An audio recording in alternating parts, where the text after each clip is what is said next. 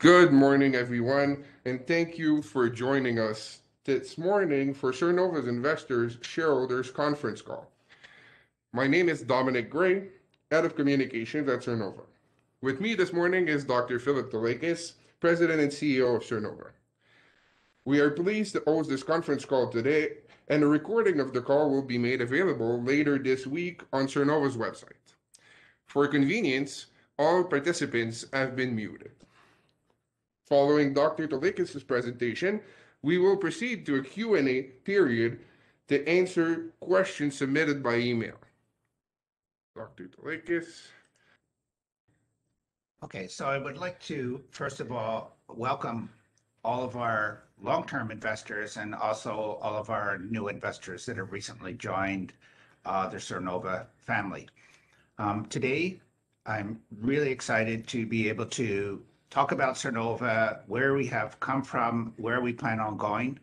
And this investor call is really important because we have achieved some really significant milestones over the past little while, both in terms of our clinical operations, our clinical trials, and our technologies, as well as from the perspective of our financing that we have recently done. It has really upscaled the company significantly.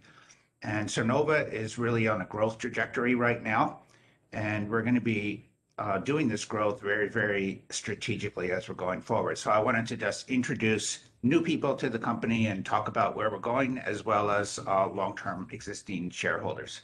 So just to begin, Sernova is trades on the Toronto Venture Exchange, on the OTCQB, and on the Frankfurt Stock Exchange. And as we're going forward, there's been a lot of discussion about Sernova uplisting for investment purposes, and this is something that we're looking at as we're going forward. So I'm just bringing everyone up to date with respect to our forward-looking statements, so please have a look at those. With respect to an agenda, we're going to go over a number of things today. First of all, I'm going to talk about the regenerative medicine field and how we fit into it, and how Sernova has become a leader in this field and why. We'll talk about our cell pouch technology program. I'm going to be moving forward with respect to our diabetes phase 2 clinical trial and the exciting advancements that we have been making there with respect to that. And then we'll be moving forward and talking about next steps, talk about financial outlook, and introduce you further to our Sernova's development team. So as an introduction, Sernova is a clinical stage company, and we're developing products for chronic diseases. And this is involving our cell pouch system, which includes an implantable medical device that we're going to be talking about, and immune-protected therapeutic cells. And we are working on treatments for not only insulin-dependent diabetes, but also other metabolic, blood, and potential neurological diseases. And the idea here is that we're placing therapeutic cells into our implanted scalable device that I will talk about a lot more. So in terms of investment highlights for Sernova, we have a cell therapy therapeutics platform to treat chronic diseases, and I'm going to go into more detail around this. And we have been working on an integrated regenerative medicine therapeutics approach.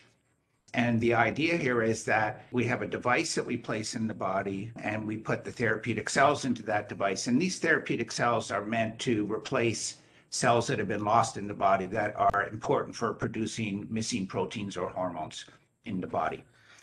As I mentioned earlier, we have an active phase 2 clinical trial at the University of Chicago that is ongoing, for which I will be providing some additional data that has been presented by our investigator recently.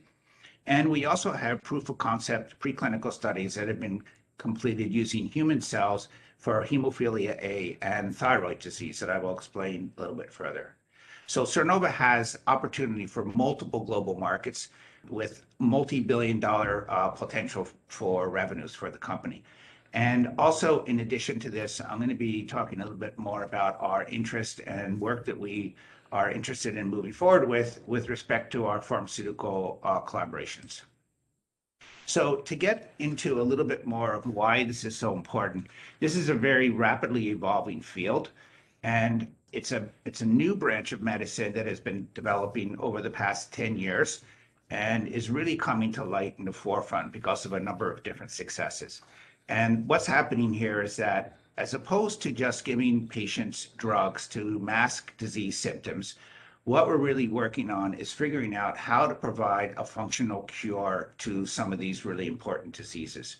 So if I can explain a little bit about that, if you think about patients that have type 1 diabetes, they've lost the cells in their pancreas that control blood sugar levels. So those cells are not working any longer. So in order to correct that problem, patients have had to take insulin injections multiple times a day to try to replace the insulin that has been lost in the pancreas from that production. So what Sernova has been working on is finding a way to replace those cells that have been lost in the body so that the cells in the device that we have can now take over the function of the production of insulin in the body. And the idea there is to eliminate the need for the patient to take insulin injections. And this is really what the focus of what Sernova has been doing over the past couple of years. And we've not only done it with type 1 diabetes, but we're also working on a number of other clinical indications moving forward that we've shown success in. So what is our platform approach and how do we work on this to be able to be successful? So there are three parts of this puzzle that we've put together. So first of all, the cell pouch is what we talk about quite a bit. So what is the cell pouch? So it's a small implantable device that gets implanted in a rapid procedure deep under the skin. And this device is very, very unique in a sense that is highly scalable for different cell therapy applications. And when the device is implanted into the body, it's very porous and vascularized tissue rapidly grows through pores in the device around removable plugs.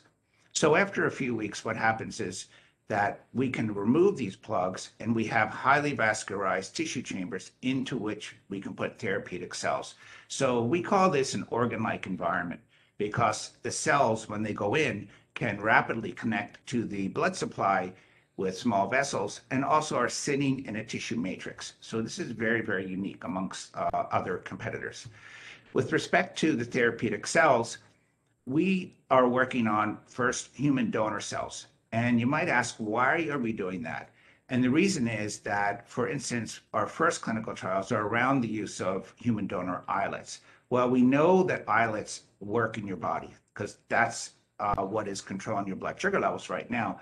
So the idea here is that if we can put these islets into the device and test them out in patients, then you're being able to see how the cell pouch is working, understand a lot about the cells and how they're functioning so that as we're moving forward to unlimited supply of cells through stem cell derived technologies, which we also own, then we can be really learning a lot about this therapeutic approach as we're bringing in stem cell derived technologies and advancing. The third part of the puzzle is immune protection. So what does that mean? So if I put my cells in your body, the first thing your body wants to do is go and try to kill those cells. So somehow we have to protect those cells that we have in the body from immune system attack. And Sernova's taken a very unique approach by bringing in technologies that are able to, what we call, protect the cells locally within the device chambers themselves. And I'm going to talk a little bit more about that as we're going forward. So interestingly, over the years, Sernova has gone to multiple conferences with large pharma companies, and we've been interacting with large pharma companies who are currently selling insulin, but looking for a better way to treat patients for quite a number of years. And interestingly, we have met companies who are developing stem cell derived technologies, but from the pharmaceutical perspective, it was considered that a device would be a really simple thing to do, that you can take a device, just stick it in the body, and then put therapeutic cells in. But in our discussions with pharmaceutical companies, they realized that when you think about most devices that are placed in the body, they typically form a fibrotic sac around it, and the body tries to wall the device off with fibrosis. And a fibrotic device is not a place where you're going to be able to put cells. So Sernova was very unique in being able to create a device that allowed tissue to grow into it and became a part of the body. And so pharma companies became very, very interested in Sernova's technology because it's what we call biologically relevant. And I'm going to talk about that a little bit further. So why is the cell pouch seem to be working amongst other types of devices? First of all, we have designed it so that the device itself will become highly vascularized. So that means little blood vessels will grow into the device. And really, when you're thinking about an organ-like environment, all the cells are connected up to a blood supply. So the other part of it is that we've designed our device to have no fibrosis occurring. So in other words, instead of the body looking at our device and saying, let's wall this off, the body is saying, this is something we want to grow into. So we've eliminated that issue. The other thing is that the device is scalable. So what does that mean? That means we can make different sizes of the device for any kind of clinical indication that we might be working on. So we've calculated the size of the device for type 1 diabetes. And believe it or not, it's only a couple of tablespoons of cells that control your blood sugar levels. So the device can be actually quite small itself. So as I mentioned earlier, we produce a natural cell environment because we want our cells to be living in the device in the same way that your natural cells live in your organs. And the device itself, we've made it to be very biocompatible. What does that mean? That means when you put the device in the body, you don't get an inflammatory response, that the body is very, very essentially comfortable with the polymers that we make the device out of. And our device is made of polymers that are already approved for use in long-term use in the body. The other part of this is that our cells are able to engraft within the device chamber. So what does that mean? When we put the cells in, what happens is that the tissue will grow around the cells, and there's a lot of communication that goes on between the islets, for instance, and the local tissues to be able to keep those cells surviving, including the blood vessels. So that occurs. The other part of this is that our device is very versatile. We've tested it out with human tissues for our thyroid program. We've tested it out with stem cell derived technologies for diabetes, and it works beautifully there. And we've also tested it out with human donor cells. So our device is very, very versatile. With respect to manufacturing, we've gotten a lot of questions. How many of these devices can you make? How easy is it to make the device? So we've been working with a contract manufacturer in the United States. And this contract manufacturer manufactures medical products for medical device companies. So we decided that since we're looking at a commercial product, we wanted to go to this group to be able to work with us. So our product is manufactured in what we call a semi-automated process. We can make thousands of these right now, all different sizes. We've done stability testing on it. All of our product is made so that it meets regulatory requirements for the US, Canada, and Europe. And we will be able to make product that will meet regulatory requirements for other parts of the world. As we're going forward, we're looking at the potential of working with a medical device company who could potentially manufacture this and make millions of these devices and also do marketing distribution. So Sernova is not only looking at clinical trials as we're going forward, but we're also looking at our product moving forward from a commercial perspective. So let's talk a little bit more about our immune protection technologies, because this is a really important part of it. So you probably saw that this year, Sernova purchased all of the intellectual property and know-how from a company called Converge around conformal coating technology. And then we've also done a worldwide exclusive license with the University of Miami. And what is this about? So work has been done on conformal coating technologies for over the past 10 years, optimizing it. And the coating technology is something whereby the cells themselves can be coated with a thin polymer layer that is porous. And that porous layer allows insulin and glucose to go back and forth in a normal way. And it's been shown to be able to do that. And yet it is able to protect the cells from allowing immune cells from attacking the cells. So this is a program that we're moving forward with from a polymer perspective, and we're working with it right now to be able to put this technology into our cell pouch to combine it. In addition, we're working on what we call a gene editing approach. So what does that mean? So we've entered into a collaboration with a company called Ajax with their Universite technology. And here, what we can do is take the HLA gene and we can insert it into our starting stem cells as we're taking those stem cells and then driving it through the process to make insulin producing cells. What is this HLA gene about? So basically, the idea was taken from the fetus of when in a pregnant mother, and the fetus has to protect its cells from immune system attack from the mother. And it actually uses the HLA gene to be able to do that. So Ajax has taken that approach and been able to put the HLA gene into cells. And we see this as a very natural approach to be able to help protect cells from immune system attack.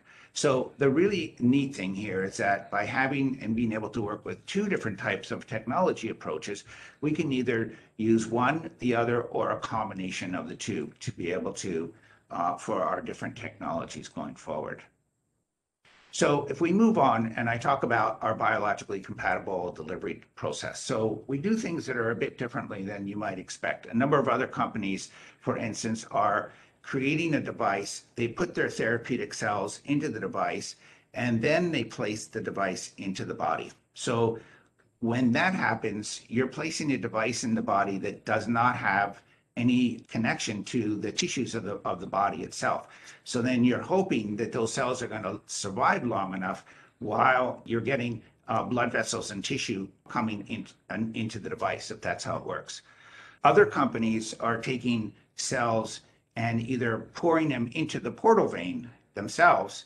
And so we see one way of doing it, but at the same time, there are issues, as we've discussed many times over, with putting cells into the portal vein of the liver itself.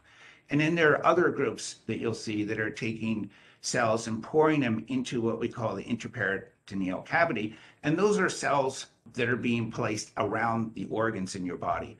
And so from that perspective, it's an interesting approach. However, we see the environment around the organs as something where there is very little blood supply, very little vascularization in that area. So Sernova has focused on working on subcutaneous implantation of the device and developing it from that perspective. And the reason is because just placing something under the skin is very, very safe. It can be implanted very, very rapidly. And if necessary, the device can be removed.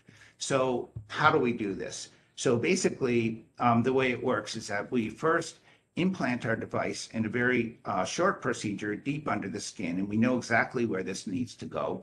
And then in a few weeks, the pores of the device fill in with this vascularized tissue so that when we then transplant the cells into the device chambers, the tissue is already ready and we have this organ-like environment. So those cells can connect up to the blood supply and then they can start functioning appropriately. And that's why we call this a biologically compatible delivery device, and why multiple pharmaceutical companies have become very interested in our technologies. So let's start to move forward and talk about the diabetes, because this is our first clinical program that we're working on. So there are over 400 million people with diabetes, and this includes type 1 and type 2 diabetes, and about 10% of those are type 1 diabetes. So it's an enormous potential market for Sernova's technologies. And currently, these patients are taking insulin by insulin injection on a daily basis, multiple times, either with a needle or with a pump. And this is really what we're trying to work on. In order to do our clinical trials, we had to select a certain patient population of patients that have type 1 diabetes. And we decided to focus on patients that have what we call hypoglycemia unawareness. So what does this mean? These are the most severely affected patients with type 1 diabetes. And if you read in the paper about young children with diabetes dying in the middle of the night, it's because typically they have this problem called hypoglycemia unawareness. So what that means is that when they take an insulin injection, their blood sugar levels can drop and they have no awareness that their sugar levels are dropping, and they can suddenly go into a coma and die. Normally, when you think about it, if you don't eat for a while, your blood sugar levels start to drop, and then you get kind of that hungry, and then you get shakes and tremors and this kind of thing, and then you'll eat some food to be able to correct that problem. So the patients that have hypoglycemia unawareness are not able to detect that. And we know that the only way to help these patients is not with insulin injections, but it's with a cell therapy approach. And so that's why we're focusing on this population for our first clinical trials. So I'm just going to go very quickly through some of the milestones that Sernova's achieved over a little while. We completed a proof of concept study in humans where we showed in Canada, we showed that our device is safe and that the therapeutic cells placed into the device in these patients with hypoglycemia unawareness could survive. They connect up to the blood supply, and we showed through staining that those cells are able to produce insulin. We then, after we completed that study, we started to move forward to looking at setting up a study in under FDA jurisdictions. And we were able to work with JDRF and work with a clinical investigator in the United States to develop a clinical protocol from everything that we learned with our first study. And we made significant advancements there. So we work with Dr. Witowski at the University of Chicago, and he's a luminary in the field of advancing islet transplantation and also other types of stem cell technologies. And he has been an incredible physician, surgeon, and scientist in terms of working with Sernova. So we received what we call Institutional Review Board approval, FDA approval for our trial, and we've also started working with Medtronic, who are supplying continuous glucose monitoring systems for our patients. So what does that mean? That means that they're wearing monitors to be able to measure glucose levels 24 hours a day over a period of time, so we can compare before they get into the study, then throughout the study. So as we move forward, we announced our first study patient in the study getting cell pouch and then getting the islets. And then we started to announce, the professor that we were working with started to announce at conferences that we were getting some positive early safety results and some efficacy indicators going forward. And what is the first thing that is the most important thing that you need to see in this field? Well, if you have a device, it's really great that you have cells that are surviving and you're not getting that fibrosis and they're getting connected up to the blood supply. But the next most important thing you need to see is, are you getting insulin in the bloodstream? And insulin in this field is measured by a biomarker called C-peptide. And C-peptide is produced when cells produce insulin. So our patients in our study, and I'm going to talk about this a little bit more, are unable to produce functional levels of C-peptide, so that when we see C-peptide in the bloodstream, we know that that C-peptide and that insulin is coming from cell pouch. So it was very important for us to be able to show this in our first patient. So as we're going forward, we have been reviewed by the Independent Data Safety Monitoring Board, and they look at our safety data, and they have, put a proposal in to keep the study going as it is under those conditions. So we have gotten that approved. And as we're going forward, we're continuing our enrollment, continuing to get more positive data. And as we're going forward through 2021, Dr. Witowski has presented at most recently some significant data at another conference just in the past few weeks, showing that we now have patients that are advancing through the study and continuing to do really well. And in addition, our furthest along patient has had a significant reduction in the need for insulin, and we're going to talk about this moving forward.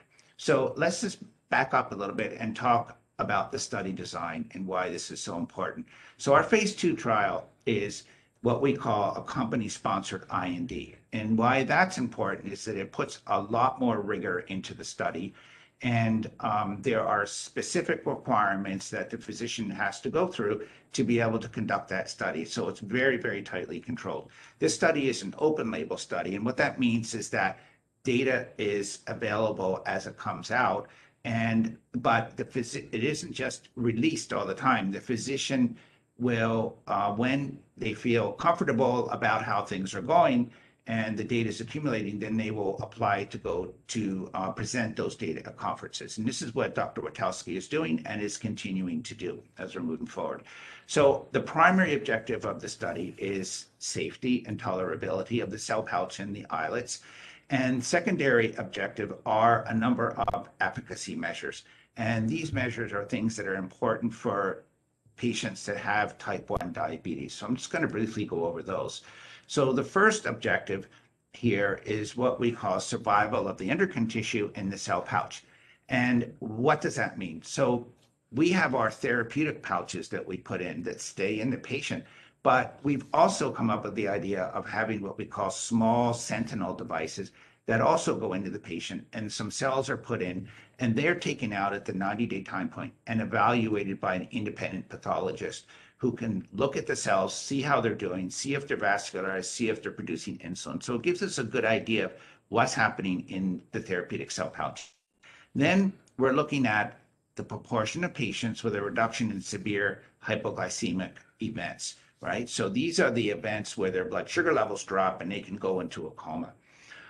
The next one is looking at the effects of the cell pouch and islets on a reduction of HbA1c. So what is that? HbA1c is a measure in the blood of long-term indicator of blood sugar control. So not only are we looking at short-term, but we're also now looking at long-term in blood sugar control and seeing how the cells are doing there.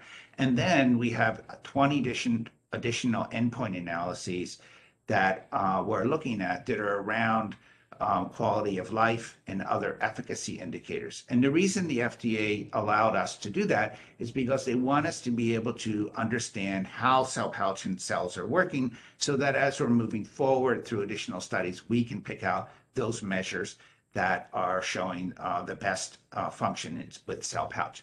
So one of the things about a lot of clinical studies is that you don't get to see data that's coming out. And after the clinical study is over, everyone's sort of gritting their teeth on a certain day, hoping that the data is good, or and if it's great, then the share price goes up. And if it's not good, then the share price crashes down. And I think we're all aware of this. This particular trial is something where we're really fortunate because data is coming out over time as Dr. Witkowski is presenting it. And we're getting to see some results ahead of time. So we're not having to worry about these nail-biting types of, what we call binary endpoints occurring. So how are things going so far? So with respect to safety, just to provide an overview, and that's really important, is safety of the cell pouch, safety of the cells. And we're finding that the device is consistently well tolerated by the patients, both on implantation and also at the time of transplant. We're finding no incidences of severe adverse events related to the cell pouch. And the safety measures are showing that we're meeting the primary endpoint of the study in multiple patients. And again, as I had mentioned before, we get reviewed by an independent data safety monitoring board on a yearly basis. And this has been positive both 2020 and 2021 in terms of recommending that the study continues as designed. So a little bit more information on efficacy. And Dr. Witkowski presented some recent data on the longest observed patient so far, as well as additional data. So if you look at the left-hand side, these are some of the measures that the patient had prior to the transplant of cell pouch and islets. And if you look at the center, you can see for hemoglobin A1C, the hemoglobin A1C has been reduced after the after the islet transplant in cell pouch. The use of long-acting insulin has been reduced approximately 50%. So that means that the islets in the cell pouch are functioning. They're taking over the daily insulin injections that are going on. And the patient is able to use less insulin, which is one of the key factors that we're trying to move forward with, is trying to get to a point where we eliminate the need for insulin. So really importantly, if you remember in terms of the severe hypoglycemic events, which can actually kill patients, after cell pouch transplant and islets, we got to 0 severe hypoglycemic events.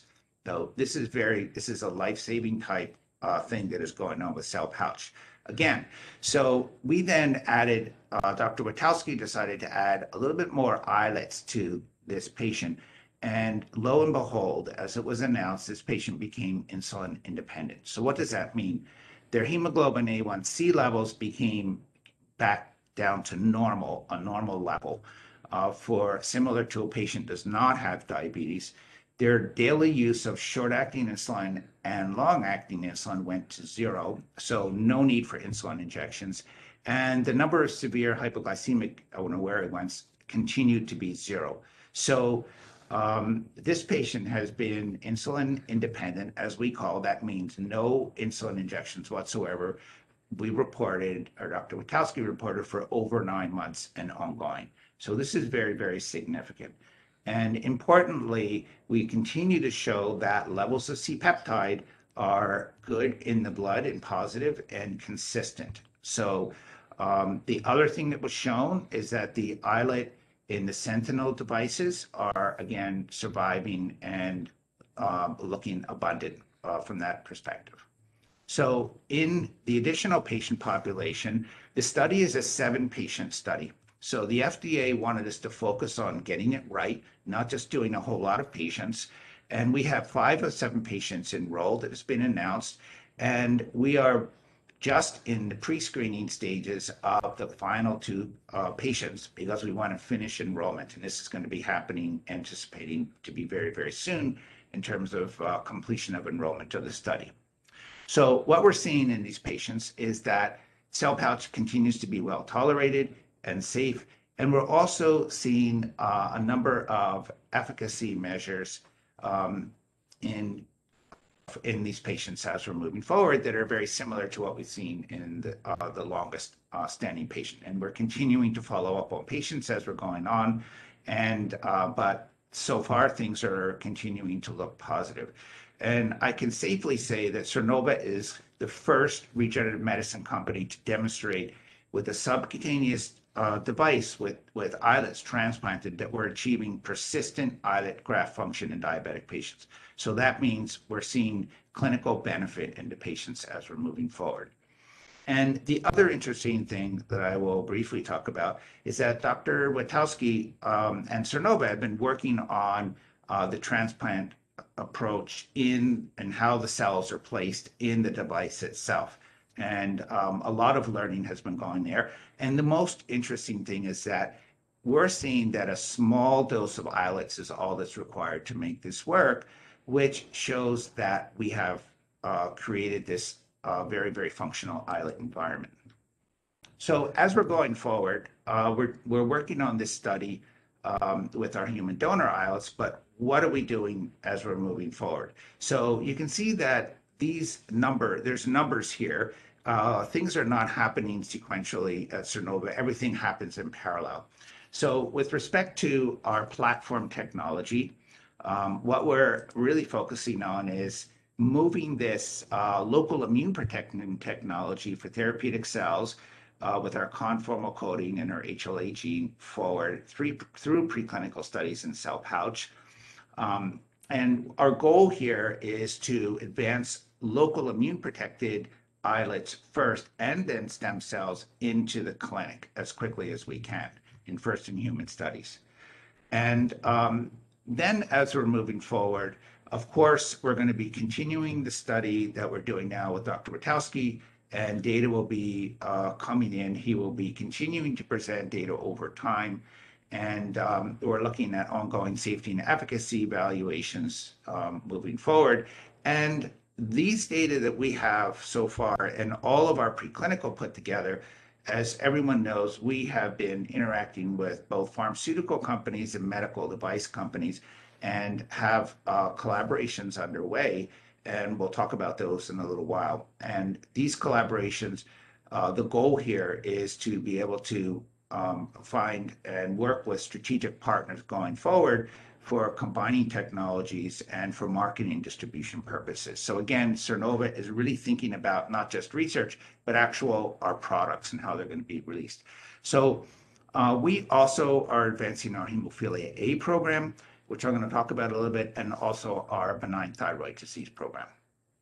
So if we talk about hemophilia A, so Sernova is already way ahead in the field. So we work with a group of academic investigators in Europe, and we received as a team 5.5 million euros to develop a product whereby we're able to take a sample of the patient's blood who has hemophilia A, which is a bleeding disorder, we are able to isolate a certain cell type, and then we insert the gene to correct the issue with the release of this factor called factor VIII.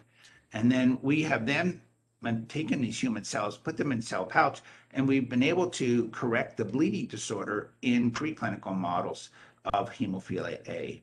So the idea of this technology is that typically right now, patients are taking factor VIII infusions at a cost of about $200,000 a year, multiple times a week. And if you think about it, the blood levels of this factor VIII will go up and then they will come back down, and then they'll have to take another infusion of factor VIII.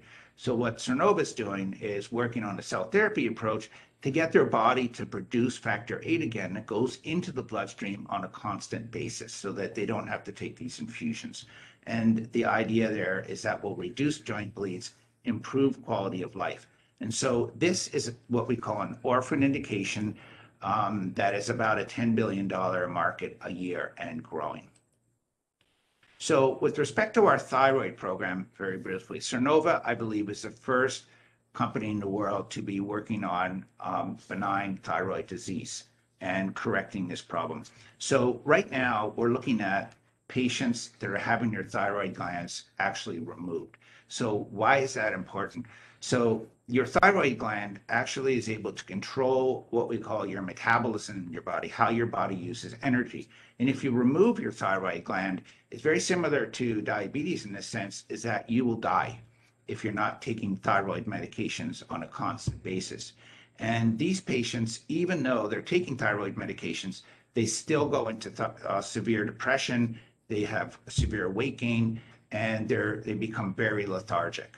So the issue here is that it's telling you that the drugs are not working very well for these people.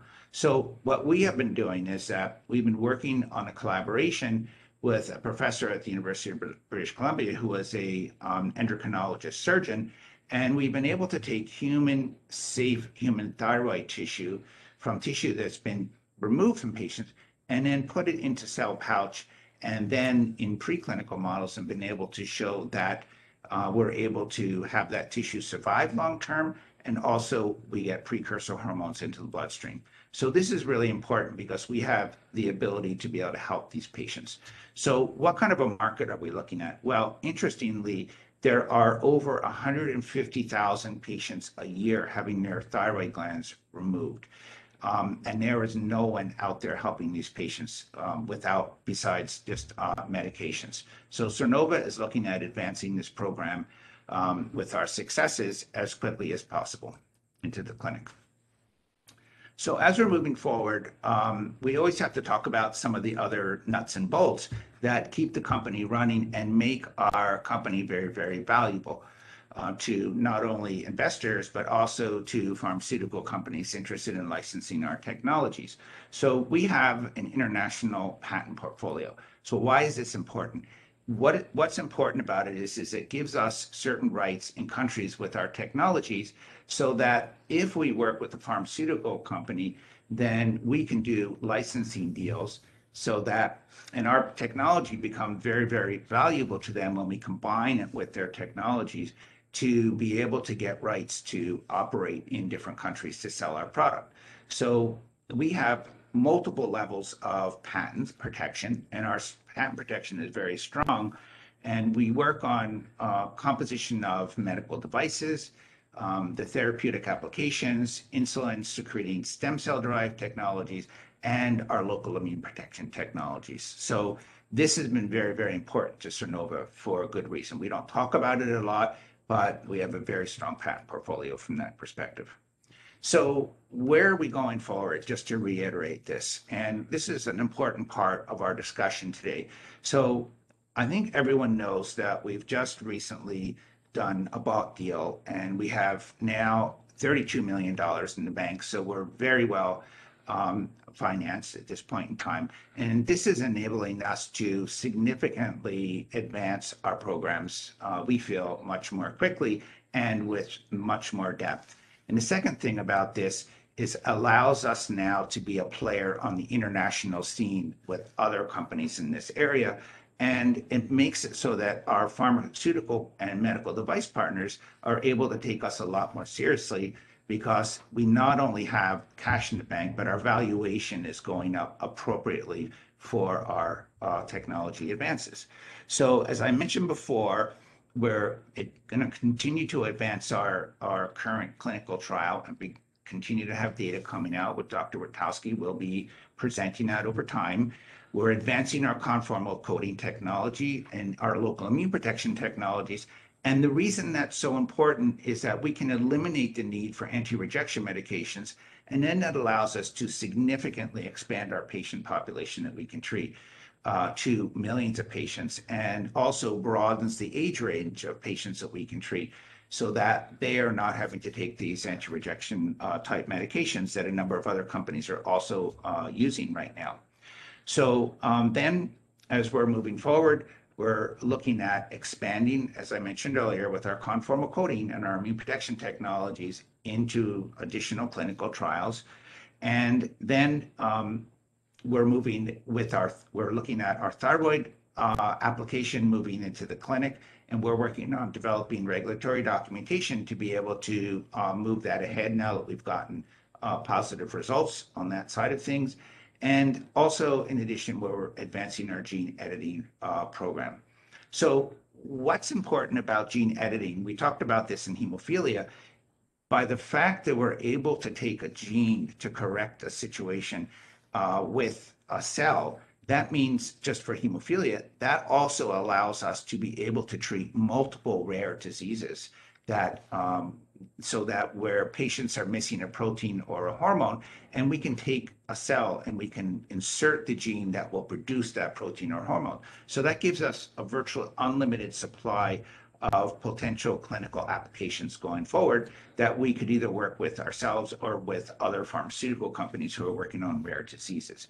And that's not to say that we're just going to expand and water ourselves down. We're going to be focusing on our key programs, but it enables us really strong blue sky perspective, multiple potential applications as we're going forward.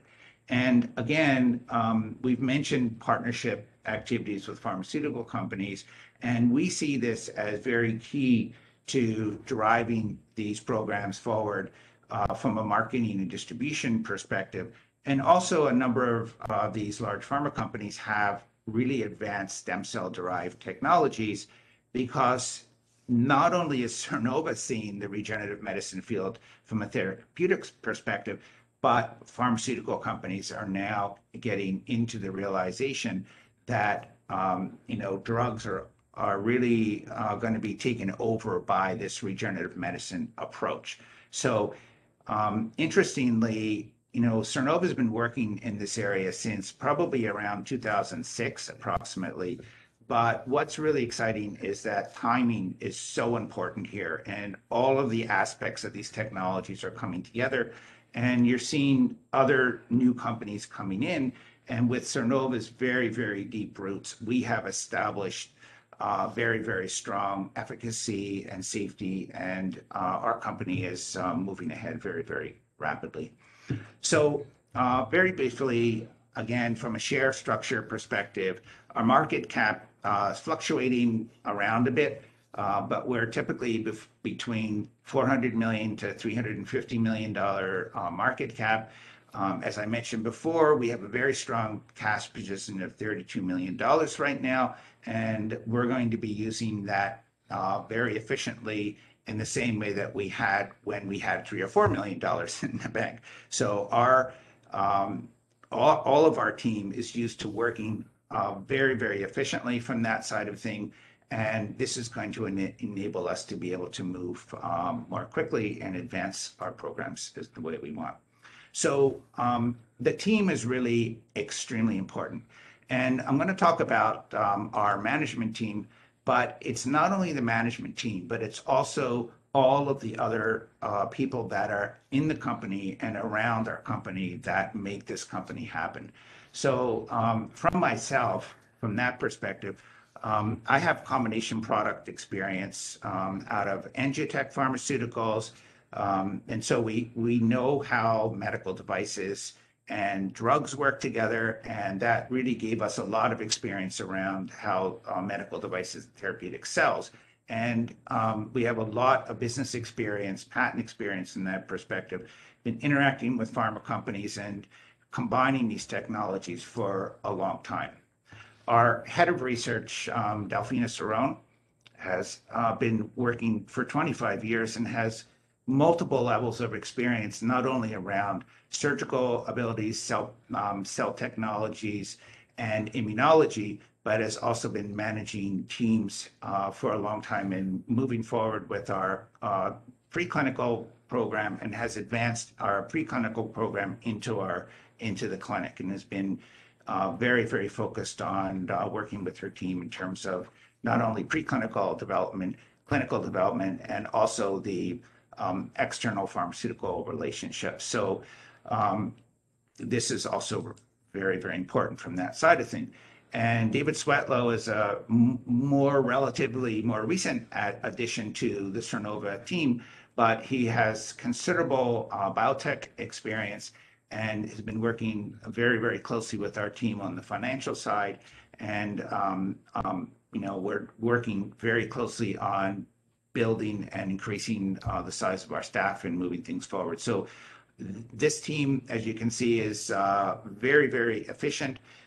All of our team together, both internal staff as well as our external collaborators that we're working with, really make up the Sernova team. And the critical thing here that I always talk about is the fact that when you're working with a pharmaceutical company, we find that the pharmaceutical groups are really focused on either drugs or the cell technologies, but they really don't have the experience of the devices.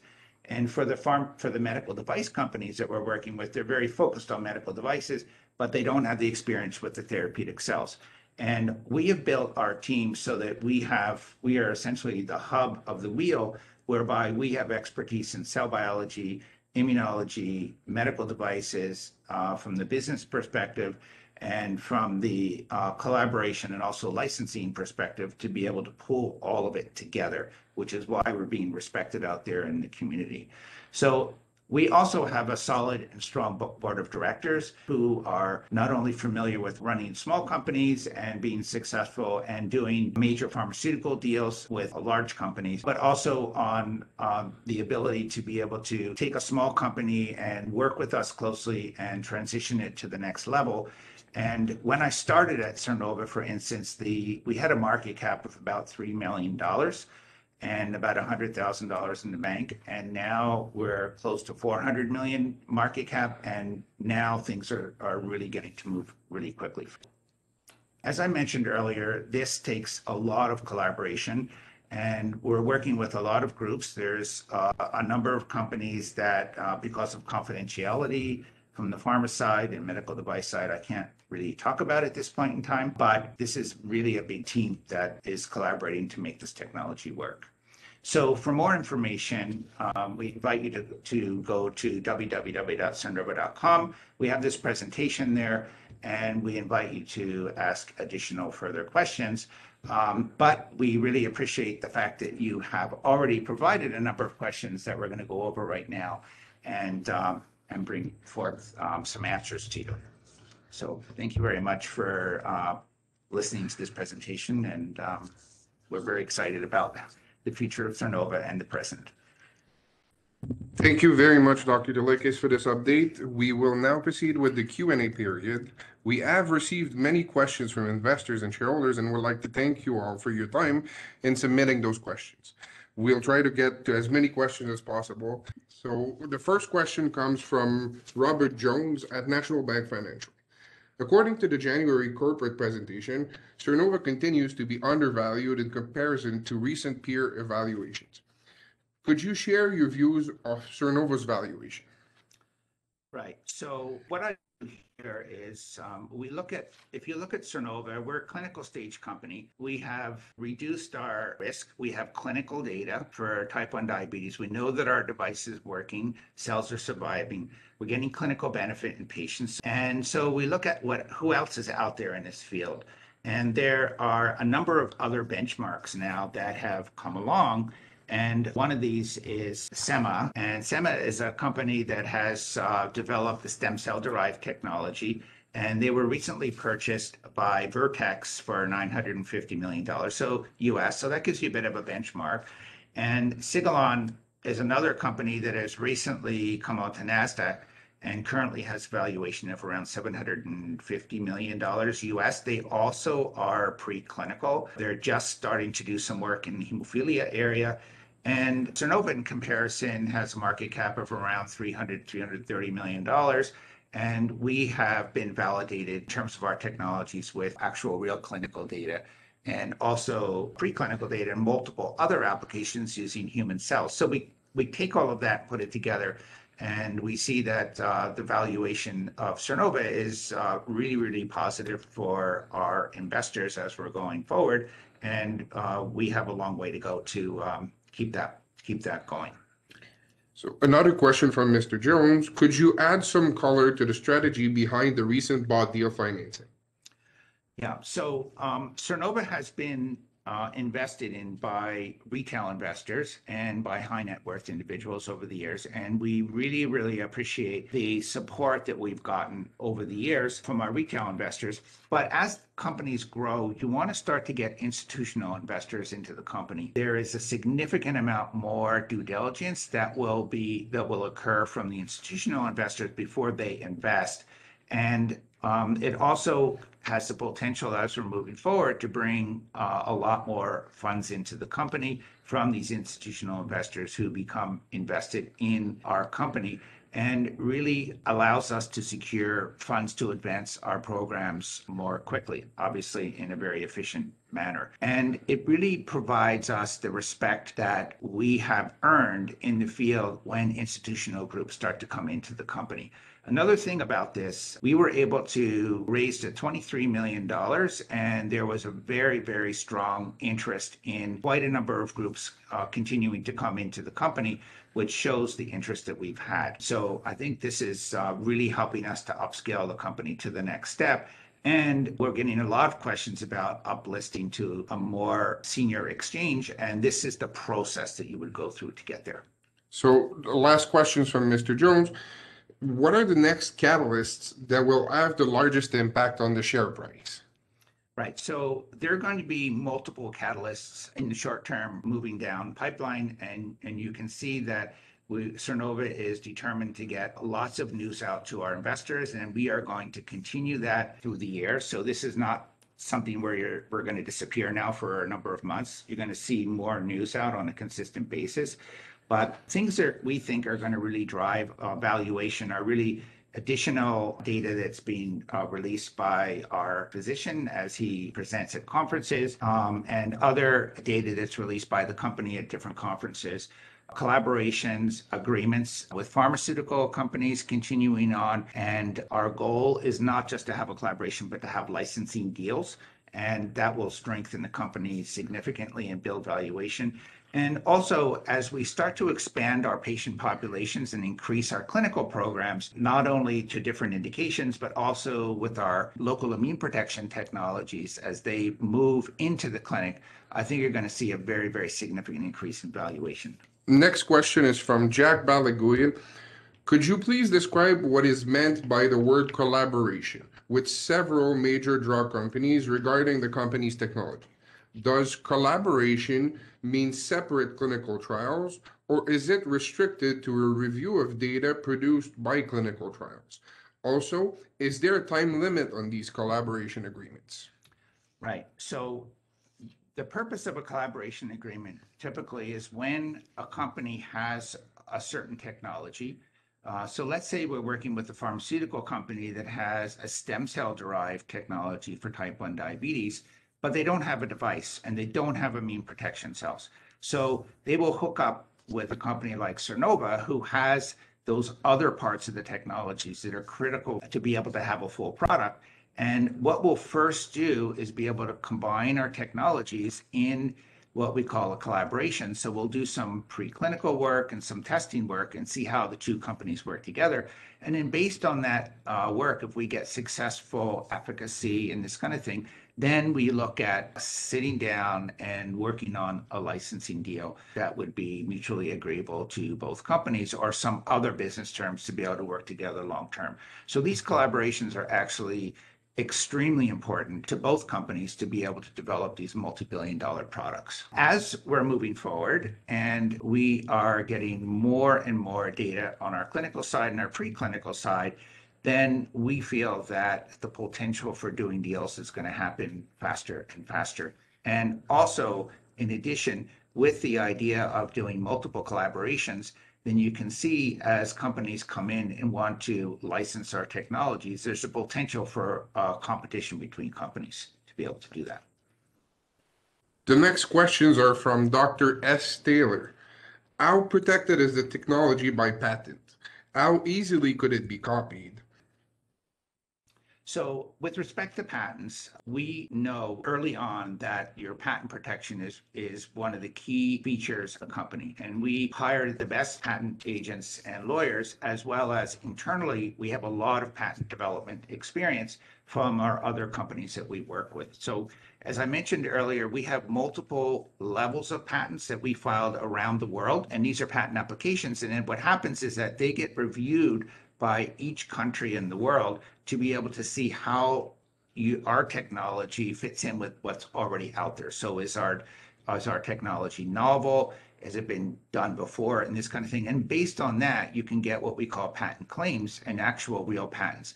And Sernova has patents, full patents for all of its technologies around the world. And of course, we continually advance our additional patents, and we have what we call divisionals. And what the divisionals do is they help to broaden out your technology. Essentially, one example of this is that when we first started to file our patent applications, we got claims for the specific components of the cell pouch, specific materials.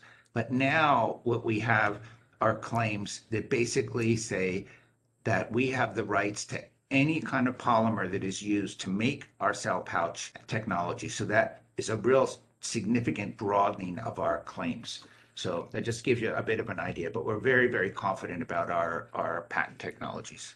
Next question from Dr. Taylor. Where are you getting the stem cells from, and are they fetal?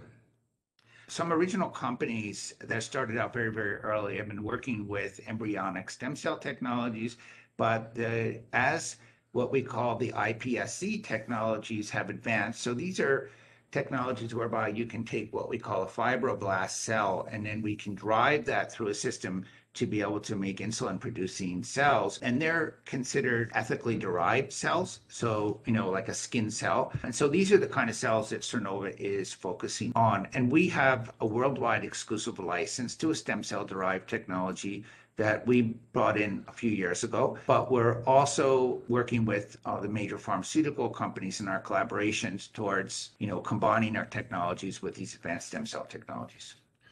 Next question. Could the procedure eventually be performed on a relatively large scale by general surgeons? Interestingly, that's exactly what's happening right now. So our patients that receive cell pouch can go in, get cell pouches implanted, and they typically go home that day. So it's another positive thing about putting cells under the skin. So our approach is that we want to be able to have our cell pouches and our therapeutic cells being able to be put in millions of patients at any hospital in the world. And this is how we're developing our processes and our products going forward. And there is a lot of work going on in the background that will be coming out over time in terms of some of the collaborations that we're having from on the medical device side that we think our investors will be very, very happy with in terms of, moving things forward from a commercialization perspective on that side. So the last question from Dr. Taylor, is there any way to up or down regulate the insulin production? Is it simply a matter of the number of cells introduced in the pouch, or do the islet cell respond to normal bodily regulation of insulin production? So what's really beautiful about islets is that it's a feedback loop, very similar to the thermostat in your house. So fortunately, when you're at home and you're controlling your temperature, you don't have to sit there and dial the temperature up and down every few seconds to maintain the temperature. And this is how islets work. So they are able to read the blood sugar levels, and they can produce and release insulin accordingly. So if we put millions of cells into the cell pouch, we don't have to worry about overdosing the patient, because the cells, when the blood sugar levels have reached the appropriate level, those cells will stop producing insulin. And the same approach is being taken with our thyroid program, whereby it's a feedback system that will be releasing hormone as the body needs it. So it provides for a really good safety margin. And for our hemophilia program, those cells release factor VIII on a constant basis. But the really interesting thing is that we know that if we can get between 8 and 10% of the normal amount of factor VIII in the body, then we can completely control that, the side effects of the disease. So again, we have a very, very wide safety margin, which is another reason for moving into a cell therapy type approach. Our next question comes from Brendan DeGans. With all of the milestone that Sernova has been able to reach over the past year, I assume that there has been a lot of growing interest from other large pharmaceutical companies. I was wondering if you could speak a little to that, and in particular, what Sernova's goals are in regards to working with those companies. Are you looking strictly at licensing the cell pouch technology, or are you also looking at potential buyout opportunities? So I think what's really important here is that a company like Sernova is interested in working with large pharma companies. It's really important to develop relationships. And Sernova has been very good at developing relationships, and that is with business development associates and also scientists in the large pharmaceutical companies. So what happens there is that these companies are typically looking for new technologies to be able to combine with their technologies to move to advance. Now, the cell therapy and the regenerative medicine field is relatively new for them. So they're also understanding that their insulin business is going away because the patents are going away, and people are looking for better applications to be able to treat these different diseases. And they can see some of the technologies like Sernova's technologies coming down the line as taking over the market. So therefore, they become more and more interested in working with us. And what our goal is in working with them is in potential, coming up with agreements to be able to collaborate and work together, develop a product, and then get that onto the market. As time moves forward, what you will see, if this all works, is that Sernova's valuation will start to go up very, very, very quickly and significantly. And then we'll start bringing revenues in from the product. Because when we do a licensing deal, then we will get upfront payment, milestones for as we're successful, and also royalties.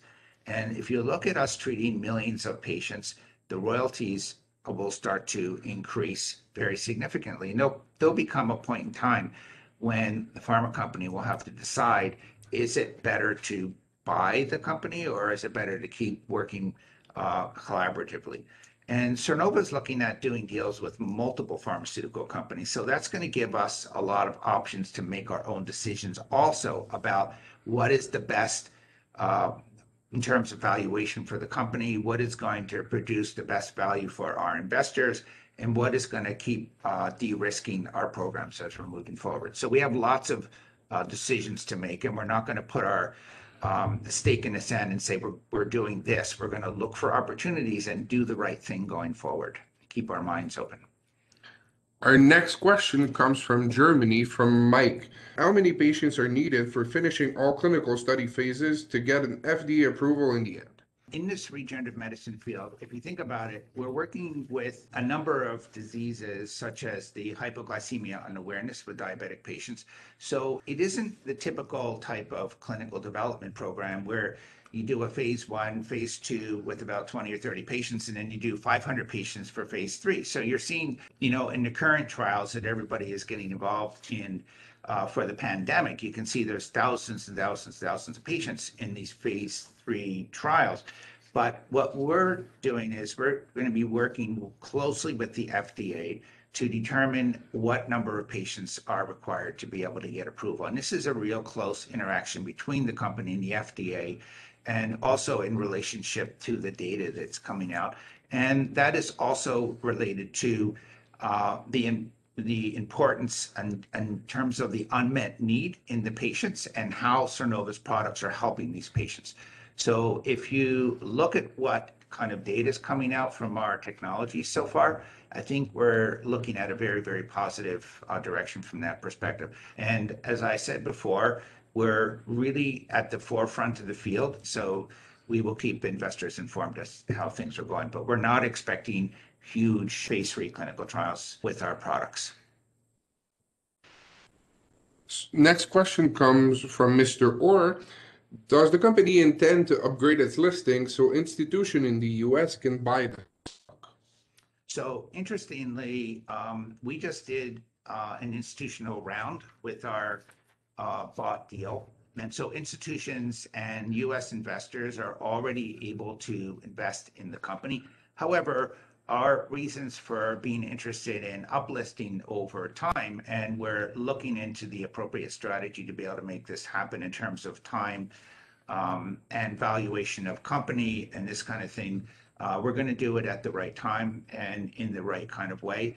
But what that enables us to do is significantly increase the number of investors who can get involved in Sernova. That might be a NASDAQ listing, it might be a TSX listing. We have a number of different opportunities, and we're evaluating these and making plans right now. Our next question follows Mr. Orr's question. The question comes from Mr. Eastman. Sernova has talked recently about a NASDAQ listing. Sernova must meet certain threshold requirements in order to qualify. Once those requirements are met, how long could it take to be listed on NASDAQ? There are a number of different pathways to be able to get onto NASDAQ, and Sernova actually fits into one of the pathways that can enable us to, have a more simple approach to be able to do that. And this is something that we're looking at. I think what's more important is not, how fast you can get it onto NASDAQ, because it can be done relatively quickly, but it is really important to be able to do it in a smart way. And that is making sure that Sernova is getting the right valuation to be able to do that. It's also ensuring that we're working with the right bankers, the right institutional groups, and to ensure that when we get on NASDAQ or whatever senior exchange we move to, that we have the appropriate support behind it. So it's really, we're going to be taking a multidimensional approach and making sure that we do it right and doing it at the right time. The next question from Mr. Michael Schiller. You work together with the University Hospital Würzburg as part of the Horizon 2020 project. Does this connection still exist, and how will the cooperation with Germany look like when it comes to clinical studies on hemophilia A? So really importantly, our key team that we have in Europe is still intact. We're still interacting with the key scientists there in terms of working on getting publications and advancing our product and looking at additional grants and that sort of thing. And at Würzburg, we were able to work with some of the patients who have hemophilia A. And we would be very interested as we're going forward in conducting a clinical trial in Europe as a thank you and support for the European support of our technologies from the grant perspective. So yes, that the relationships are intact and are still moving forward from that perspective. The next question comes from Dean Tickles. Based on the London Free Press article, it appears that some of the monies from the bought deal are going to be used to hire more staff in the coming year. What should shareholders anticipate will be the ratio of in-house research versus third-party research, for example, the Chicago study, over the next 12 months? So Sernova is focused on moving quickly, as quickly as we can. And that revolves around putting a strategy together that is building our in-house staff as well as working with external collaborators. So, and also for our clinical trials. So what we're working on here is in terms of our new technologies moving forward, um, we have very strong expertise in-house, and we're increasing that expertise so that we could be able to move faster from that perspective. But then we're also working with, groups such as the University of Miami and Dr. Witowski's group at the University of Chicago, because they bring certain expertises that we have immediately, and also with our pharma collaborators. So I think that's a little bit of a difficult question, but the most important thing is that we're going to be spending our money in the most efficient and time-sensitive manner possible going forward. We've received many more questions. The next one is, can you talk about the thyroid market? Is it true that the thyroid market is presently underrepresented by pharma? Yeah. So interesting thing is, if you have friends that have thyroid disease that are taking thyroid medications, there are a population of patients that take a thyroid pill every day because their thyroid levels are a little bit low. That's not the market that we're going after at this point. What we're looking at is 150,000 patients a year who are having their thyroid glands removed for thyroid for benign reasons. And these are the really severe patients that absolutely need a technology like Sernova's technology. And interestingly, Sernova is involved right from the beginning of thinking outside the box on this, on these kinds of technologies. So we have found a niche in these patients that are having their thyroid glands removed who could use our technology and need it in a desperate kind of way. So this is an area where pharmaceutical companies have not really looked at all, but we see a huge market, a billion-dollar market for Sernova to move forward on. So, Do you believe the immunotherapy technology that you acquired recently will eliminate the need for any suppression drugs? How game-changing is it? so we see this as we see the next step for Sernova's technologies in reducing or eliminating the need for the anti-rejection medications as really opening up our technologies to millions and millions of patients. So this is, I would consider this to be game changing. It's an area that we're really, really excited to move forward with. And our clinical investigators are also excited about that because it will just significantly expand the patient population, because it will eliminate the need for any concerns around the anti-rejection type medications that patients that are having organ transplants are using at this point in time. So this will be a very, very significant advancement in the field. And the idea that Sernova is working on two different technology approaches is also, I believe, a very intelligent way to be able to go from that side of things. Cernova's immediate goal is to develop a functional cure for diabetes, followed by hemophilia A and thyroid. What are other possible indications do you see moving forward? So again, this company works on our applications in parallel. So we don't do anything sequentially. So I want to emphasize that. But where we see things moving forward is, and we're very, very excited about the idea of the rare disease areas where there are smaller patient populations, but very, very significant unmet need in these patient populations, whereby we now know how to replace a gene that has been lost in these cells to be able to help produce these proteins that patients are having to take on a daily basis. So I see the rare disease areas as expanding moving forward. Next question, can the pouch be reused after explantation? Yeah, so the beautiful thing about the cell pouch is that it isn't like a container kind of thing that you can just take out and then put in. It incorporates with the body's tissue and biology. So we put those therapeutic cells in there and into the device, and the cells become a part of the body just as the device becomes a part of the body.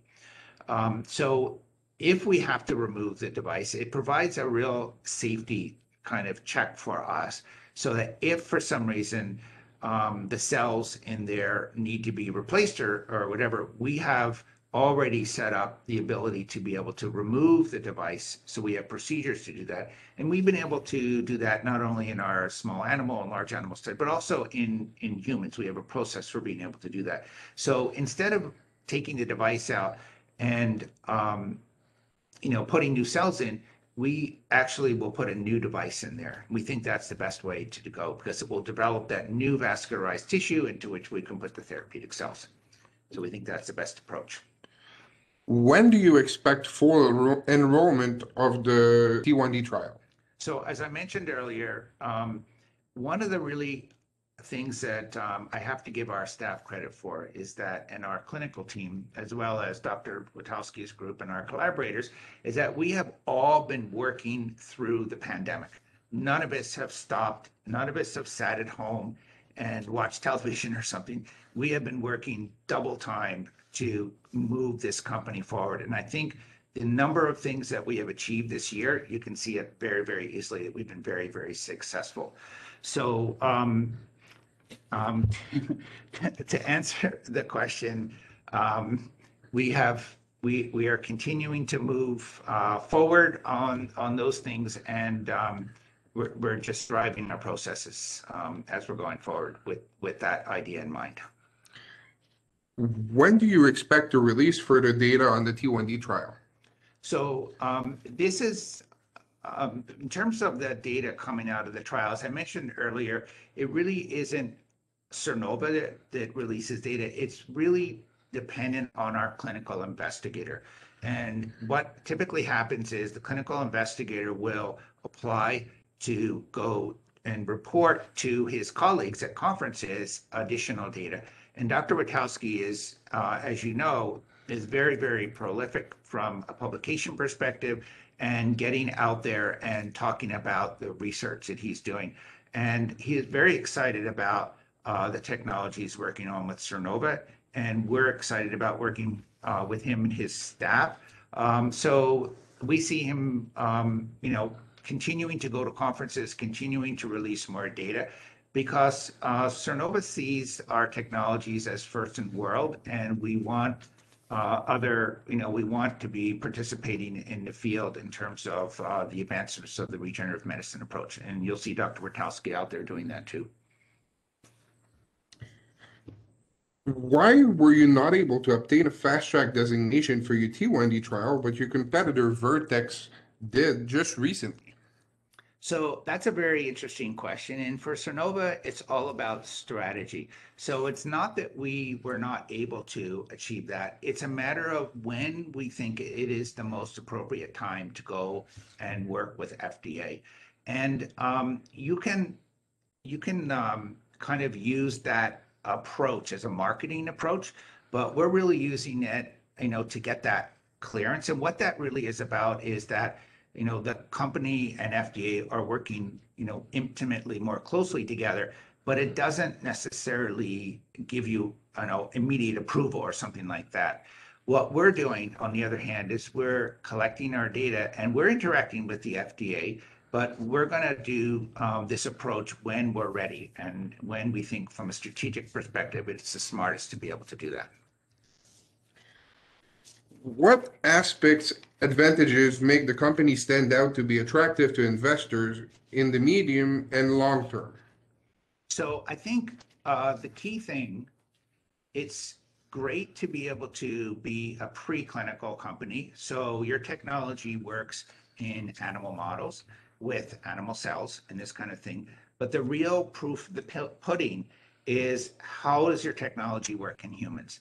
And you can see a number of companies that I've mentioned that have billion-dollar valuations jumping onto NASDAQ and this kind of thing, preclinical, but their technology is really untested in humans. And Sernova has now tested its technology and shown definitively that our technologies are working, that they're showing clinical benefit in patients. And it's a start, but it's showing that we're in the right direction. And even for our preclinical programs, you may have missed this, but we're working with human cells. So we're even partway there by working with our human thyroid tissue and our hemophilia cells that are human cells, we're working with the human cells itself, and we're actually getting closer to clinic. So I think it's not only having clinical data, but it's also having the right technology approach. So as you remember, we have what we call a biologically relevant approach in terms of our therapeutics.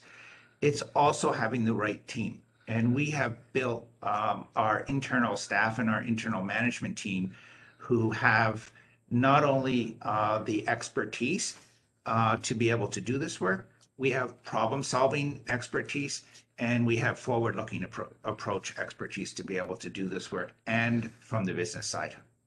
So I think those things are what drive the company forward. And I can tell you that, even looking at how Sernova did through the pandemic, we didn't stop ever. We kept on going, and this is what our corporate approach is. And you'll see us moving even faster as we're going forward. Time is running really quickly, Dr. Toleikis. We'll have time for one last question. What are your biggest challenges for the next few years? So I think I look at our challenges more in terms of how we use our opportunities. So I consider Sernova kind of like a tree that's growing. When you have just a leaf that's growing out of the ground, it's very fragile and this kind of thing, and it could be crushed at any moment. But now we have developed very, very strong roots internally, and we're now really coming out onto the world market because we have now clinical data. That has opened up huge opportunities with other pharmaceutical companies. We have potential going forward with licensing deals and this kind of thing. And I think it's really how we manage the opportunities to stay focused and make sure that we strategically make the best decisions that will build shareholder value as quickly as possible, and also continue to build our products for the patients who have these severe unmet needs, and getting to the clinic and to the market as quickly as possible. And I think that you will see over the next while, as things continue to evolve and lay out in terms of what our strategies are behind the scenes, that this is going to play out really, really beautifully coming forward. Thank you very much, Dr. Toleikis, for your time today and giving us a corporate update and answering questions. And we look forward to following the progress moving forward. Yeah, I want to thank everyone for coming to this conference call, and we're going to be having these on a regular basis to provide updates to investors as we're going forward.